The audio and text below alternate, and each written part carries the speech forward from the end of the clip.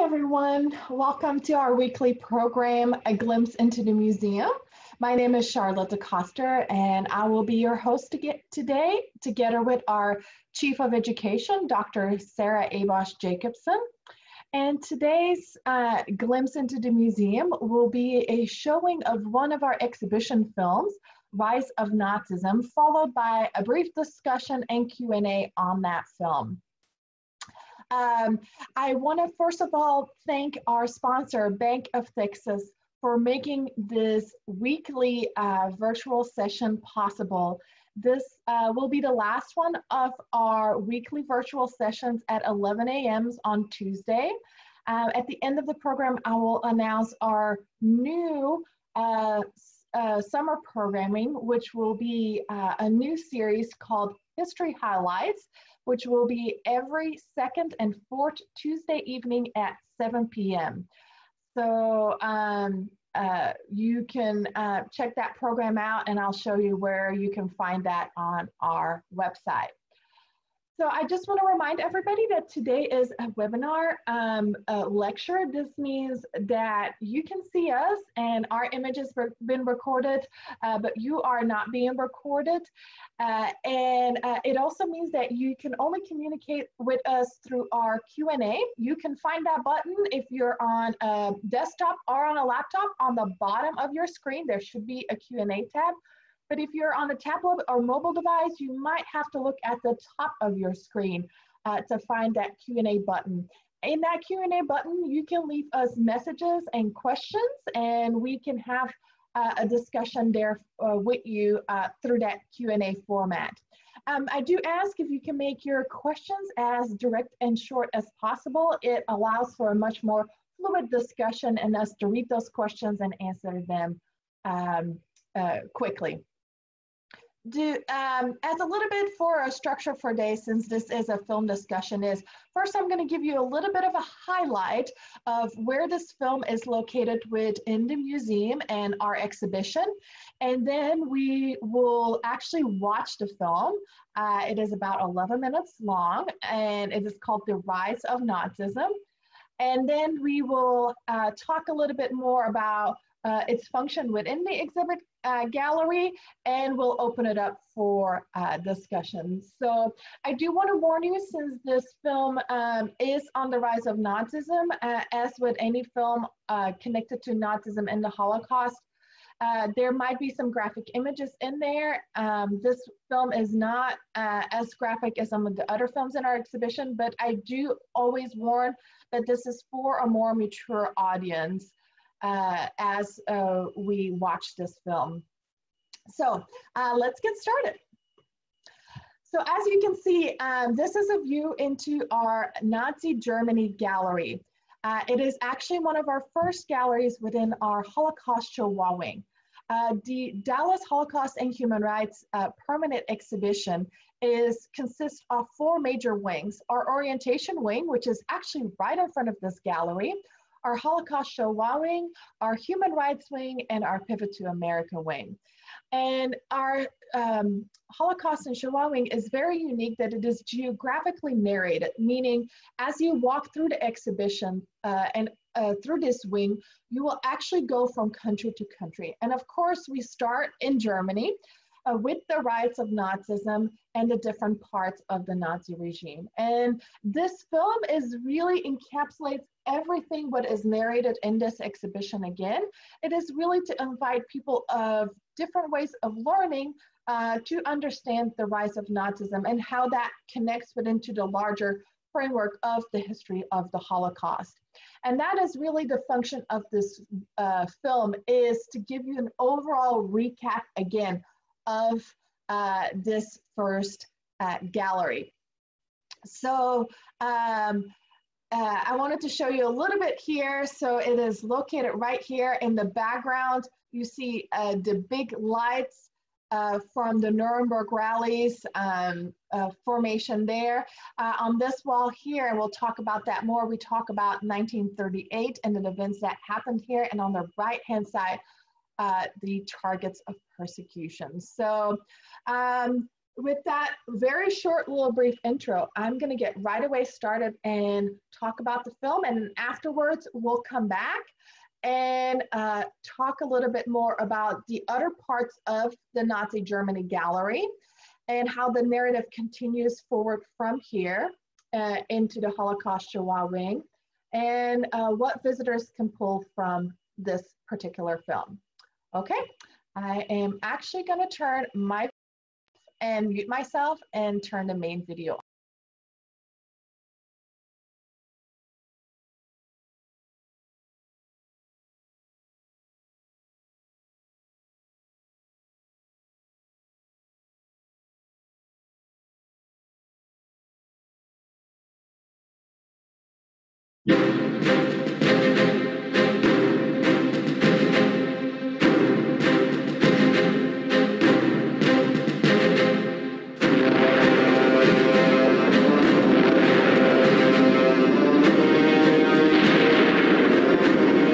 The Germans were not prepared for defeat in World War I. The Allies enforced the terms of the Treaty of Versailles on Germany, which demanded disarmament and repayment for the cost of the war.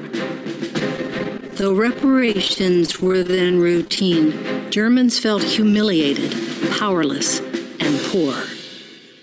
The newly formed democratic Weimar Republic replaced Germany's familiar authoritarian government with an elected legislative body, or Reichstag, a chancellor with a cabinet to run the government, and a president as head of state. The parliament reflected a fractured nation with 37 different political parties. One of the smallest was a group of unemployed World War I soldiers.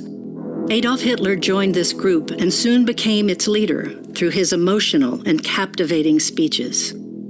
He changed the name to the National Socialist German Workers' Party, also called the Nazi Party, and promoted national pride, militarism, and commitment to create a racially pure Germany. Violence was often used as a political tool among some of the parties, but the Nazis excelled at it. In Munich, on November 9, 1923, Hitler and the Nazi Party led a group of over 50,000 in the Beer Hall Putsch, a failed attempt to overthrow the government. Arrested and tried, he was convicted of treason.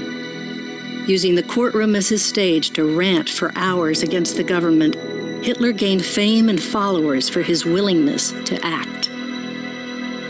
During 8 months in prison, Hitler wrote the book Mein Kampf, that laid out a twofold platform for Germany: Lebensraum, meaning expansion of living space, and a Judenrein Germany, meaning free of Jews. Mein Kampf became the base for the Nazi Party's racist beliefs and savage practices. Upon release from prison, Hitler found a vulnerable Germany. The rising prices of inflation in the 1920s made the Deutschmark almost worthless and left thousands of Germans waiting in line for work and food. The worldwide depression of 1929 followed, spreading even more unemployment, poverty, hopelessness, and misery. The Germans were desperately looking for a solution, and Hitler's promised restoration to greatness. By the 1930s, frustration, fear, and political unrest were at an all-time high. It was not uncommon for political demonstrations to turn deadly. Nazi Party support had declined, yet in the November 1932 elections, the Nazis won with 33% of the vote. In January 1933, an aged president, Hindenburg, appointed Hitler as chancellor. Neither the president nor the non-Nazi cabinet members trusted Hitler, but they were more petrified of intensifying political violence. Stormtroopers, also known as brown shirts, about 400,000 strong, were part of daily street violence, and the economy was still in crisis. Over the next 100 days, Hitler used fear tactics and manipulated events to dismantle German democracy. 1 month after Hitler took over as chancellor, a Dutch communist set fire to the Reichstag building. Hitler used this event as an opportunity to enact martial law, to suspend civil rights and freedoms. Police arrested and imprisoned political opponents. while the Nazis sent thousands to newly established concentration camps. Hitler's bold actions signaled to his increasing number of followers that Germany finally had a strong leader. His actions terrified his political opponents. Hitler appealed to the youth, telling them they would lead the way to the new Germany. The Nazi government started its merciless war against German Jews. Life was made so difficult, many felt forced to leave the country. April 1st, 1933, a one-day boycott of Jewish businesses was the first nationwide act directed at the entire Jewish community. On April 7th, a new law expelled Jewish teachers and professors, doctors, lawyers, judges, as well as ordinary government workers from civil service. May 10th, 1933, Hitler's 100th day in office. University students organized book burnings across Germany, destroying books by Jewish authors, as well as any other un-German books. In August 1934, President Hindenburg died. He was the last check on Hitler's power. Now both Chancellor and President, Hitler declared himself Führer, meaning the leader.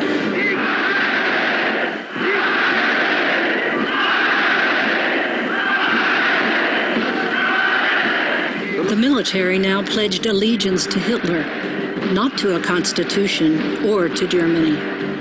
Soon, members of the Reichstag, civil servants, teachers, and police all swore allegiance to Hitler. In 1935, at the Nazi Party's Nuremberg rally, new race laws, which became known as the Nuremberg Laws, called for sweeping restrictions on Jews in Germany. German law now defined Jews by the blood of their grandparents, not by religion or identity. Jews were denied participation in German national life and turned inward to draw on the strength of their community. Synagogues became centers for prayer, welfare offices, job training, stages for displaced actors and musicians, and safe schools and playgrounds for Jewish children. Hitler's ruthless ambition escalated in 1938. The invasion and absorption of Austria into the Reich in March advanced Hitler's goal to reunify all Germanic peoples, but it also expanded Germany's Jewish population. In the summer of 1938, 32 nations met at the Evian Conference to decide the fate of the European Jews, wanting desperately to flee Nazi Germany. They feared a flood of refugees would cause further economic hardships, and the conference ended with many excuses and little action. In late September, the leaders of Britain, France, and Italy met in Munich and agreed to let Hitler's troops take over the Sudetenland, part of democratic Czechoslovakia, hoping that, as Hitler promised, this was his last territorial demand in Europe. 1 month later, Germany expelled over 17,000 Polish Jews to a refugee zone on the German-Polish border. Herschel Greenspan was the son of 2 of those refugees.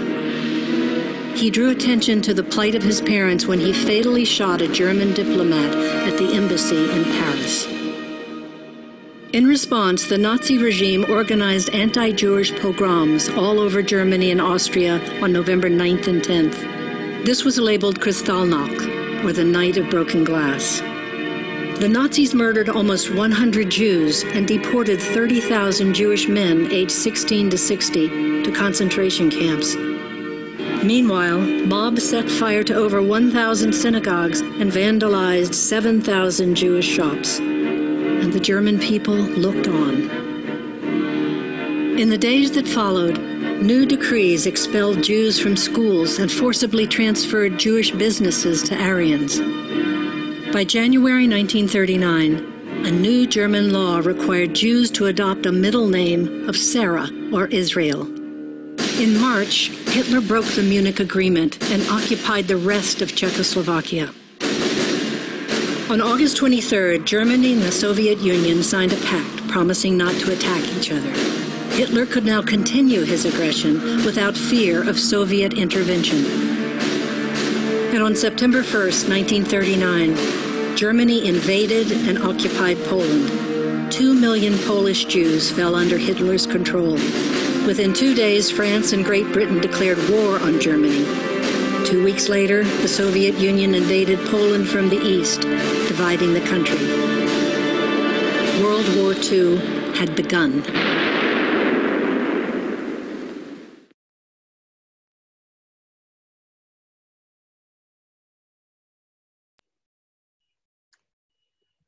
Okay, that is the end of the film. Reverse that for 1 second.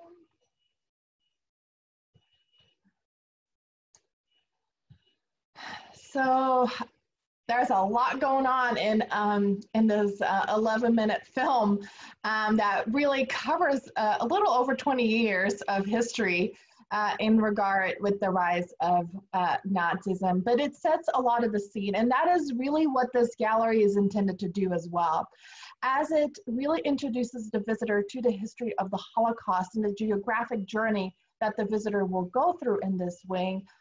It gives a little bit of the background about Nazi ideology, the system of persecution, how it is laid out, and then how it first is implemented in Germany, and then will get exported to the other countries that will be discussed in the rest of the Holocaust Shoah wing.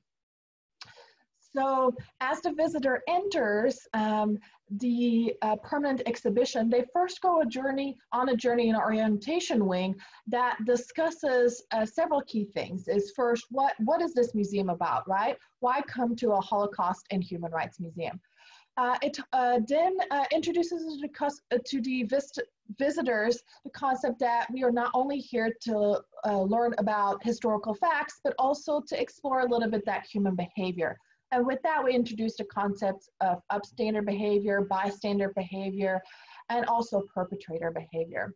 Then as the visitor actually climbs through the 3rd floor in a staircase, they see several projections that introduce them to the history of anti-Semitism, who are the Jews, because a lot of our visitors are students and do not know what Judaism or who Jews are, and that is their first introduction to that.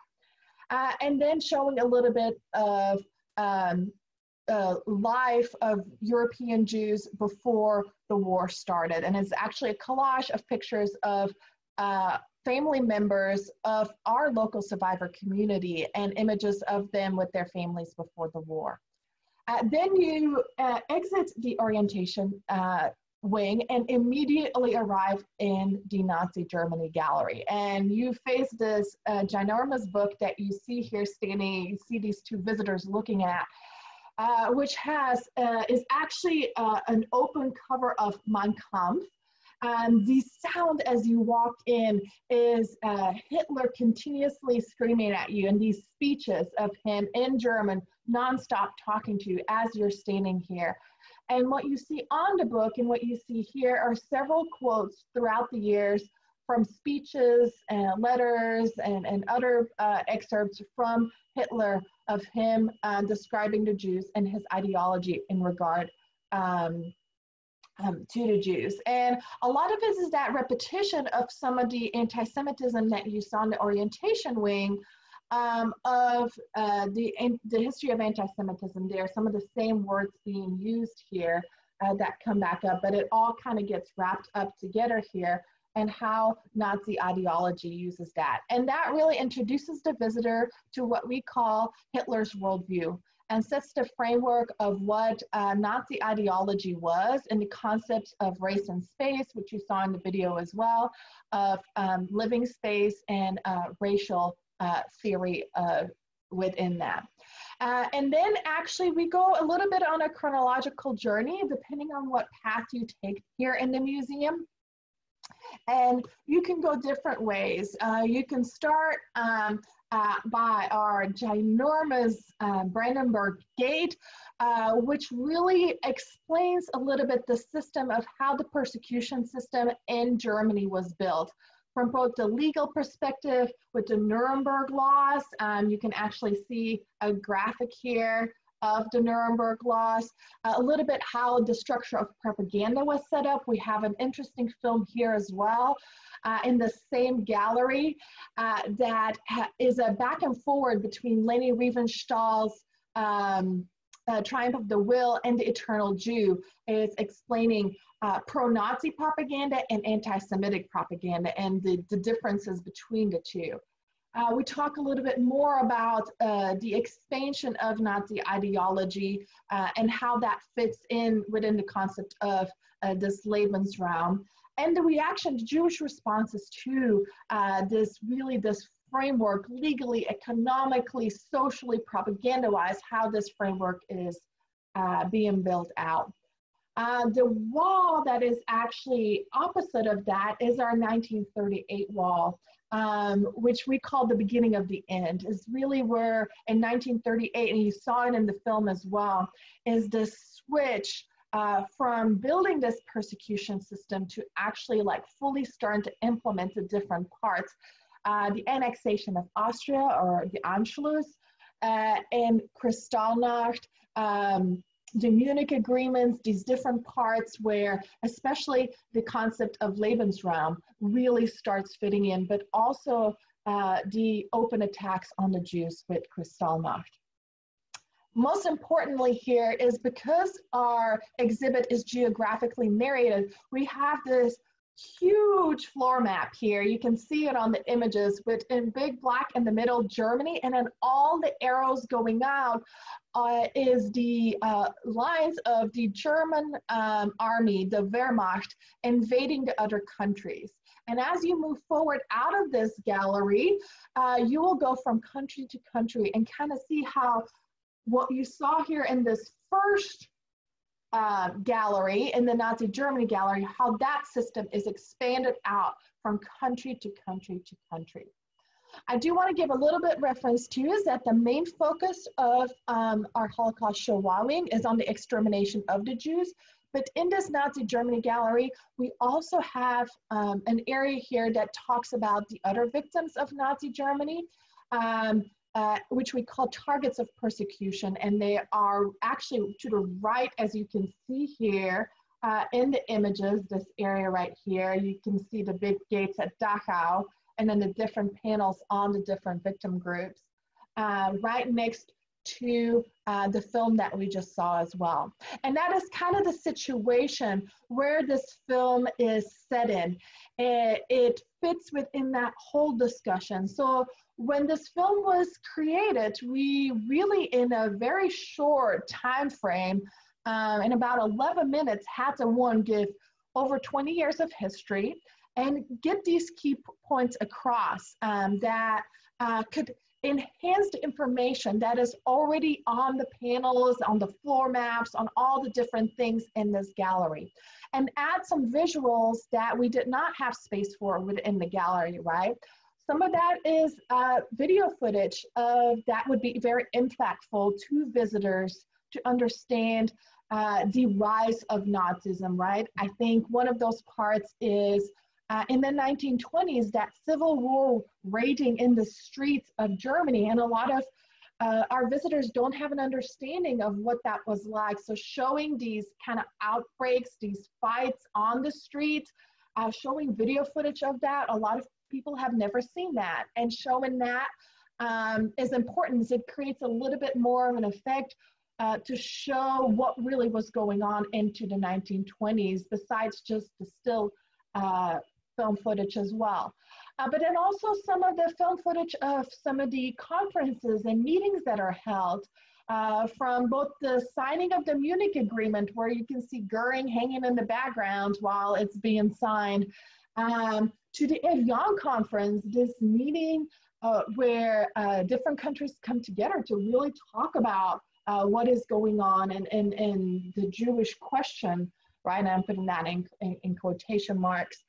I remember when we put that, when the film was first being put together, I remember saying, wow, I've actually never seen video footage of the Evian conference. So I'd been studying Nazi Germany for quite a while, and the fact that I had actually never seen that was really interesting. So embedding some of those things, that gives another way of viewing and looking at this through film footage. The other thing is to be able to highlight some of those things that you see in the exhibit in a different visual way. What the film does is, especially when it comes to persecution of the Jews is adding more images of Kristallnacht, right? On fixed panels, you only can put so many limited images in there, but when you use film, you can add more different scenes. And that is something that in the Kristallnacht scene is you see more different images than you would see in the exhibit. Another one is the requirement of adding Israel or Sarah on the passports. Is you can kind of see the change happening and Sarah and Israel being added into the film. And then using the tools of highlighting that in the passport is kind of just briefly showing it in red that we did have in the film.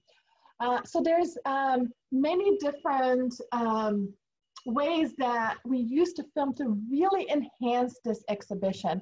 And that is really important because once you move forward here, a lot of these basic concepts of propaganda, the Nuremberg laws, the exhibition builds on that as you geographically expand out. And especially this worldview that is part of the rise of Nazism. So if anybody has any questions or anything that they saw in the film, you're welcome to put it in the Q&A.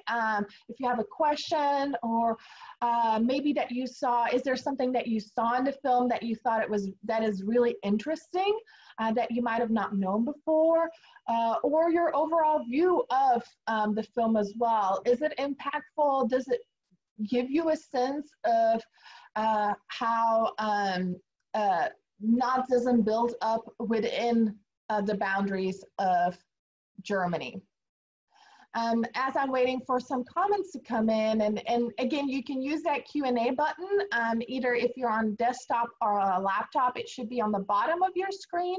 If you are on a tablet or mobile device, it might be on the, bottom for a desktop and a laptop. On a mobile device or tablet, it might be on the top of your screen. The other part of the film is adding these quick bits in there, right? Is given that introduction and given just the highlights.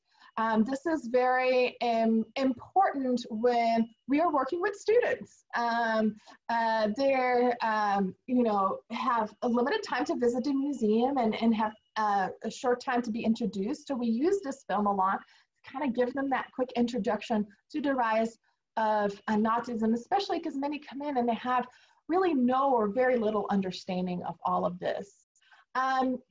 Kim just added into the discussion, this is a great introduction to Nazi Germany and answers a lot of questions our students have. So thank you, Kim, for sharing that as a part as well. Ellen asked, was the name Sarah and Israel only in German passports? Yes, within borders first, absolutely, of course, until 1939. But as it expanded, again, that persecution system was expanded outwards. So when Germany occupied other countries, those same requirements came into place, for example, in Western Europe and in other countries as well. So this is, again, why it's so important to look how the basic system of persecution is put in place in Nazi Germany, because that is literally picked up and exported outwards to those other countries as well. Dr. Abosh, is there anything else that you wanted to add from your perspective about this film or this gallery that you think is important?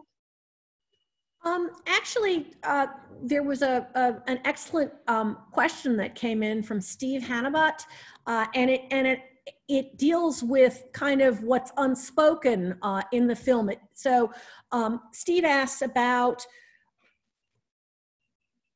the election of the Nazis, and he notes that only 33% of the vote was garnered by the Nazis. So how is it that they become the ruling party in the government? And it's an excellent question, and in answer to another question that was asked, it's one of the questions that students ask all the time. What you need to remember is that many of Europe's political systems are parliamentary in nature. They're not two-party systems the way we have in the United States with winner take all. So either the Democrats win or the Republicans win. That's it. There isn't anybody else that, that represents a viable choice at the polls. In much of Europe, you have multi-party systems. And the way a parliamentary system works is that you don't have to get a majority of the vote to be asked to form a government. You have to get a plurality, meaning that you have to have the largest single block of votes up to slightly more than a third of the votes in the lower house, whatever that might be, or in the single house. So if there's 18 parties running and the Nazi party, the NSDAP party, picks up 33% of the vote, split the rest of that vote over 17 other parties, and the Nazis have the plurality. In other words, they're the single largest vote getter. And so what happens is generally whoever is the highest person in authority in the period running up to Nazi Germany, that would be the president, von Hindenburg, invites the head of the Nazi party, being Hitler in this instance, to attempt to form a government.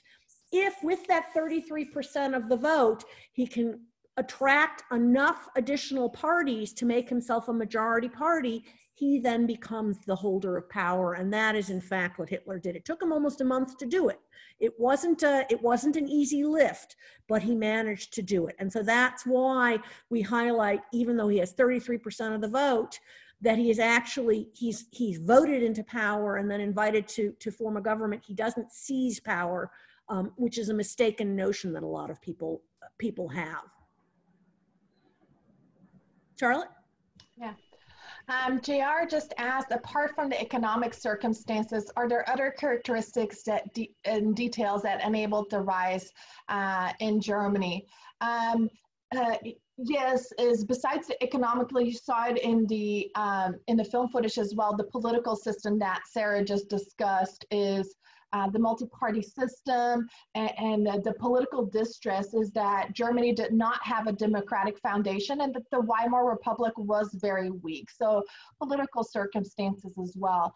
Then also the fact that Germany and the society didn't really accept that it had lost World War I, that there was quite a disgruntlement against the Treaty of Versailles. And so again, that is briefly, I know there's so much in that film that comes and goes. There's a lot of short little tidbits in there. That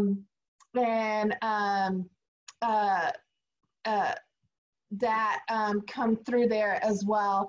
And then I always say when I talk to students, when we watch this film, I actually do also this with law enforcement groups and with some legal professional groups. We watch this film actually sometimes before we go into the exhibition. And one of the things that I always talk about is to not just see this solely as a German phenomena as well, is that there's a reason Germany is able to expand this persecution system to the rest of Europe, is that this has appealed to the larger European public as well, and that this persecution system doesn't just work well in Germany, but throughout the rest of Europe, just to really see the Holocaust not as just a German thing, but a European thing as well. So that in a sense is that some of the circumstances are not just uniquely German, because it's really European-wide phenomena, some of these issues as well, and worldwide too, right? The Great Depression, some of these economical issues with that. So Pam just said as well, I totally agree with her. It's a great film, especially the early years when World War I ended, the riots and the economy of Germany then. And I think that fits in with the next comment of Kim as well, is that there are a lot of misconceptions about Nazi Germany and the rise of Nazi Germany.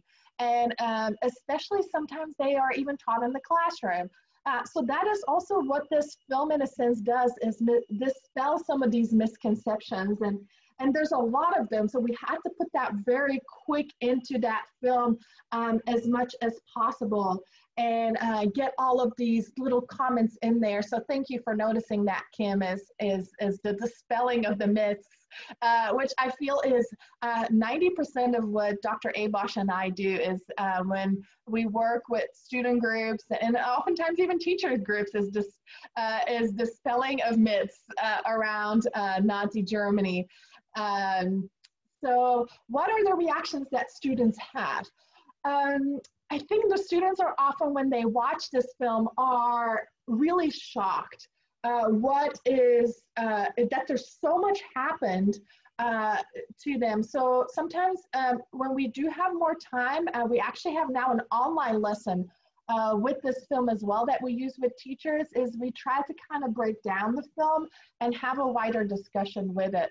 And that is really important, is because there's so much going on, from the legal to the social to the economic, all these different parts that become part of the system of persecution.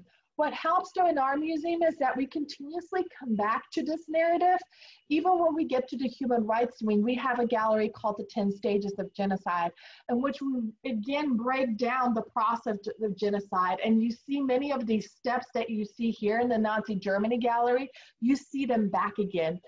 You see them back again throughout the Holocaust wing as well. So this is just the first introduction here. The film helps with that, but we regularly come back to it. And I don't think there's anything better than repetitive learning for students.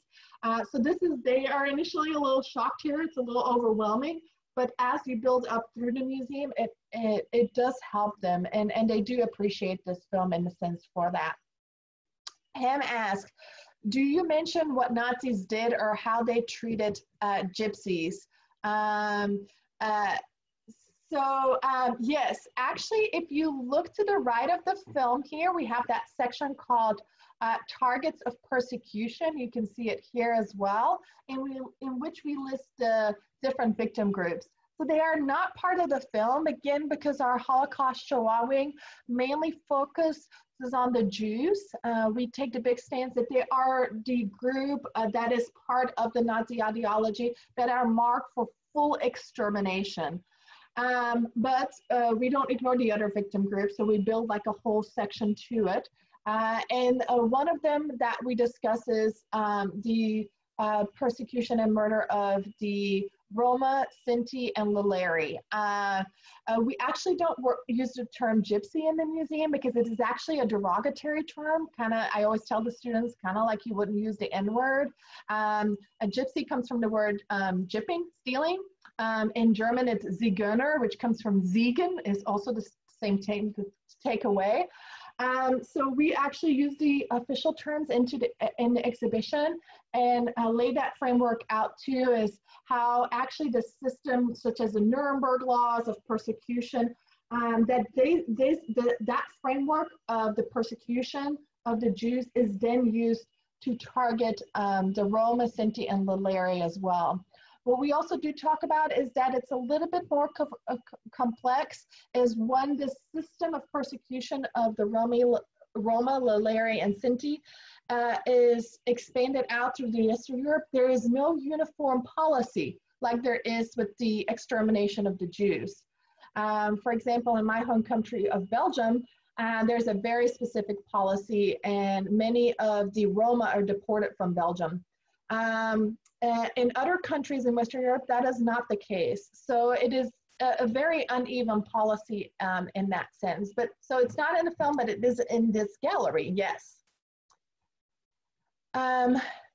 Veronique asks, how does one explain the reaction of the Germans to these actions starting in 1933 onwards, and Hitler having to manipulate the public to get them on board with these to his plans? Well, there's different answers to it. So I'll give you my answer first, and then I'll actually turn it to Dr. Abosh because our answers might differ a little bit. First of all, as the film shows, is Germany is in economic, political, social distress already in the 1920s.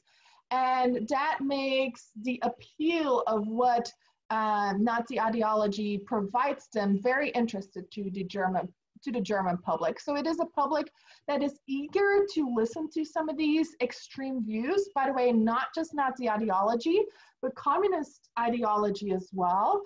There is in the 1920s a spike up for the Communist Party as well. And so these extremist parties do have appeal in general. They very speak to that middle and lower class that is really hard struggling in these economic times, political times, and especially in a Germany that is trying to find this way that has no base in democracy. That being said, of course, Germany's not the only one dealing with this, and add on top of that, that also anti-Semitism is nothing new to the Germans, and these concepts together do have appeal. Once we get to 1933, is changes happen really quick, and a lot of those changes, taking oaths, government making decisions, is something that many Germans have already lived under before Germany became a democratic republic. And it is kind of, you know, not seen as a big deal and moved on. And it's not happening to me, right? It's not impacting me directly. And so it is embraced, not embraced in a sense, but kind of oftentimes shrugged off. Again, going back to our law enforcement group that I work with regularly, is I talk to them is, what does it mean that most law enforcement takes an oath to Hitler in 1934? Well, this is something that they've already done before under the German Empire. This is nothing new, and this is just another piece of paper. So in the beginning, these just seem compounding events, and it is kind of, in a sense, that slippery slope for it. But on the other hand, there's many things that could have happened to stop it as well. So that is kind of my view on that. I'm going to turn it to Dr. Abosh as well for her to kind of maybe give a little input on that question. So, Veronique, I would suggest that you be careful in using the term manipulation regarding the German public. If by manipulation you mean propaganda to get them to move in a particular way or act in a particular way, then that doesn't make Germany any different from the United States or any other democratic regime in the 20s and 30s. Propaganda is a regular and accepted part of doing governmental business. So that's the first thing I would say. And then to build on some of what Dr. DeCoster was saying, be aware of the fact that Germany's democratic tradition, because we always call it a democratic tradition, it's a bit laughable. It's a grand tradition of 15 whole years. So their democratic tradition of 15 years is almost the same as their Nazi and totalitarian tradition of 12 years. I don't mean that they're comparable in terms of their substance. I mean just that they're comparable in terms of the length of them. I mean, Germany does not come out of a democratic tradition or background. Germany comes out of an empire, and before that, Germany comes out of a whole series of mishmash of kingdoms and principalities and disunion under nominally first the Holy Roman Empire, and before the Holy Roman Empire under Catholicism more generally. So there's no history of this amongst the German people.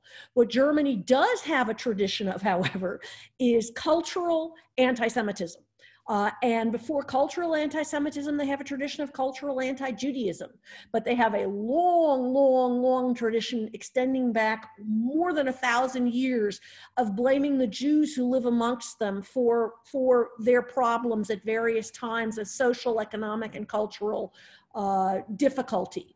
And what Hitler does is he builds upon that tradition. He doesn't create the tradition. He adds a particularly murderous dimension to it, and he adds the dimension of state-sponsored mass murder to the tradition. But these are traditions that underlay the fabric of German society. And this is in spite of the fact that Germany and France vie with each other for the title of most cultured and most civilized in Europe. And it gives you a sense that the veneer of civilization, and I'm not telling you something you don't know, I wish I were, the veneer of civilization is razor thin. And given the right conditions and the right historical background, it can flip on a dime almost. You know, one election can bring you to really, really terrible consequences. And then the final thing that I would add to this, which Dr. DeCoster was speaking of, is the fact that the Nazi regime is part of a larger ideological war that is being fought across the major cities and countries of Europe, from what becomes the Soviet Union in 1917 all the way across to the Atlantic Ocean, which is this massive, massive ideological and at times physical war. Look at the civil war in Spain between 36 and 39, between the forces of fascism and the forces of Soviet communism. And so there are many who are terrified of a destabilized Germany, and rightly so. I'm not blaming them, at least not for that. And Hitler represents one way to they think guarantee stability within their country while this terrible ideological war is being fought. Charlotte? Yeah, another great question came in from Celeste. I see from the map how Germany invaded most of its surrounding countries, but why not Italy? That's a great question, right? Actually, we get students asking this all the time about the arrows on our map. You can see the golden arrows coming out of the map of all the different areas. And then you can see here on the bottom that Italy has no arrow going into it. That is actually because Italy becomes an ally of Germany. The Germans are eventually very late into the war going to occupy it when the Americans and the British are already liberating Italy, and Italy kind of starts falling apart. So there is actually no great invasion strategy for Italy because it is an ally. You're going to see the same actually for Hungary. I don't think you can see it on the map here, but the arrows kind of go around Hungary and coming out of Hungary because that is an ally as well. It eventually does get occupied as well, but that only happens when Hungary is at the point of shifting sides and also leaning the other way, and kind of its ally partnership with Germany is collapsing. That's when it gets occupied as well. So that's why these areas don't have arrows in it. Pam asked, in the museum, do you go into why Hitler did not like or targeted the Jews? Yes, absolutely. That is actually going back. This is just a small part of Hitler's worldview. We have a panel next to it. Also, that is such a common question. I would say when we were still the Dallas Holocaust Museum and we did not have the platform to have so many different panels and did not have such a large exhibit to work with, the number one question we got is why the Jews from students. And it is something, even when I work with teachers, is to continuously get questions, why the Jews? That's why we spend such a major part of our orientation wing, actually not the Holocaust Human Rights Wing, but the orientation wing has a whole film on it, an introduction on who are the Jews, starting all the way, actually going back to Abraham, and the history of anti-Semitism, going back to Moses, the church, the building up of a more, with the scientific revolution, of racial anti-Semitism as well. And that actually all precedes this. And then we pick up in right here with that again is these same terms that you heard in the film in our orientation wing talking about the history of anti-Semitism. It picks up here again because and that narrative doesn't just go away, and Nazism pulls a lot on these different elements that has existed for, in some cases, centuries. And then we continue with that is what the Nazis call rational anti-Semitism, and the explanation of that is how this becomes the core of Nazi ideology, and it makes for a scapegoat that has been used in history before, and to use that platform again, especially because it can link to capitalism, communism, and all these different ways. And that pattern continues, by the way. It starts in the Nazi Germany gallery, but we bring that history of anti-Semitism back over and over again. We have a whole island dedicated to the Protocols of the Elders of Zion, which discuss this document, but also Henry Ford's connection to that. We discuss the anti-Semitism from a Bolshevik Judaic myth. Is this disconnecting between communism or Bolshevism with Judaism? So that narrative continues throughout the exhibit and comes back several times, even all the way at the end of the Holocaust, a Holocaust Shoah wing. We have a whole panel dedicated to denial, and in a sense is how that all of this gets refuted then again. So it is a major continuous narration, because it is the biggest, it is one of the biggest questions we get when students visit the museum. So it is very important. And the reason I keep stressing students is because they're still more likely to ask questions than grown-ups. So I assume a lot of grown-ups have that question too. So when students ask it, we know that a lot of adult visitors would have that question as well. Somebody pointed out saying that they read that initially the banning of Jewish stores didn't go well, which was portrayed in the film.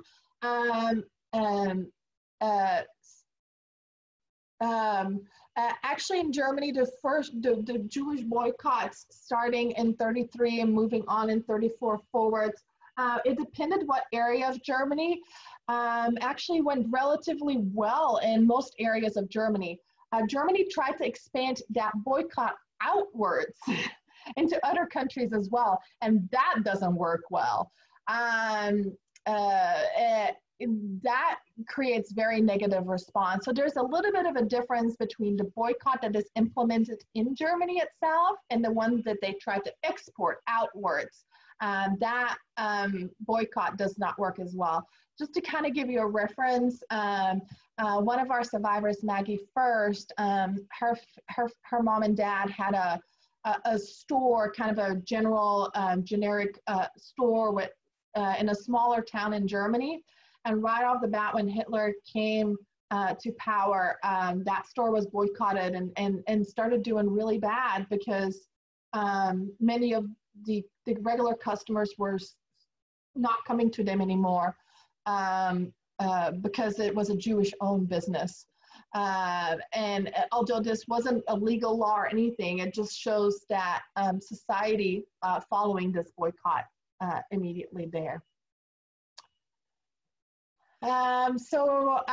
We have one more question that just came in. So Hitler jumped on board targeting the Jews because that was the best political stand to take as Nazism was established, or did Hitler have a personal reason for targeting the Jews? And I'll let Sarah respond to this first. I'll kind of give you my spiel first. Is Hitler is a product of his time. Again, this is, you cannot see the Holocaust. A lot of people see the Holocaust as poof, in 1933, there come the Nazis as aliens. They land down and Hitler brings with him anti-Semitism and his ideology. And then poof, in 1945, it disappears again. Anti-Semitism has existed for centuries, and using the Jews as scapegoats is nothing new.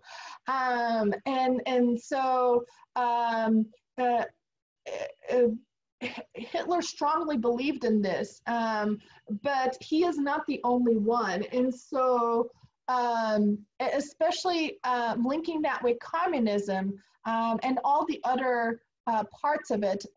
If you saw in the film, one of the leading generals from World War I, Ludendorff, is standing right at Hitler's side and leading helping leading this ideology. So that is very important to understand. Yes, it is a political stand, but it is also, in a sense, a personal stance. That's what he strongly believes in. He grew up in that climate, and this was part of the environment that he grew up in. Personal reasons, I assume you're referring to Hitler's mother being killed by a Jewish doctor, or Hitler having a Jewish father. Those are all myths. Actually, most of those myths come from political enemies of Hitler who ran dirty political campaigns. Yes, even then, dirty political campaigns ran, and people ran political campaigns against the Nazis that are quite dirty too, including accusing Hitler of being Jewish because they knew that would get at the heart of Hitler, and things like that. So a lot of those myths kind of have fermented.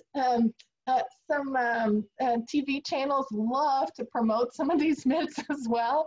But this is, there's no proof that there was a personal, that something personal in his life impacted them. Really, again, you have to see this in the larger context. And I'll turn this to Sarah too, because this is actually an interesting question to wrap it up with for today. So, Pam, there isn't really much to add to what Dr. DeCoster said. Americans, and I include myself in that, in that great number, we have a tendency to look for an explanation for hatred. You can't just hate because you hate. You have to hate because for a reason. Somebody Jewish smacked around Hitler as a child, or somebody Jewish was responsible for Hitler's father not being a great father, or Hitler's mother had him out of wedlock, and his real father was Jewish. I mean, there's all kinds of explanations, none of which hold any historical or scientific weight. The bottom line is that Jewish hatred was an age-old hatred, 2 millennia extent hatred in Europe. And as Dr. DeCoster says, Hitler was born into that same atmosphere. And the closest you can come to this in the United States, and it's not the best comparison, but for argument's sake, I'll throw it out there, is long-term hatred of African Americans. People born in the South, for better or worse, and obviously it's for worse, but they hated African Americans for centuries. They were born into a racially based society in which if you were Anglo, you were superior, and if you were African American, you were inferior. Is there anything scientific to this? Anything culturally true to this? No, this is racism, pure and simple. Was it because you as a child were hurt living in deep South Carolina by somebody who was African American and therefore you developed a hatred from them? No, you got this hatred with your mother's milk. And the Germans are no different. This is simply a deep-seated hatred that is not brought on by anything more than living where he lived in the times in which he lived. Well, thank you for joining us today. I hope this was an informative session and that you learned a little bit more about our exhibition and this film. If you are a teacher, there is a lesson using this film that you can request on our educators tab on our website under online lessons. And so it has a whole lesson plan with it that you can use. So you're welcome to request that as well. And actually will get you access to the film. Remember, this was the last one of our Glimpse into the Museum series. So we thank Bank of Texas for sponsoring us. For the summer months, we will switch to our Tuesday evening program at 7 p.m. Called History Highlights, and that will start the 2nd and 4th Tuesdays of June. So for all of our programming, we have amazing other programming too. You can go to programs and events on our website. Again, thank you for joining us, and we look forward to seeing you for our other programs. Thank you.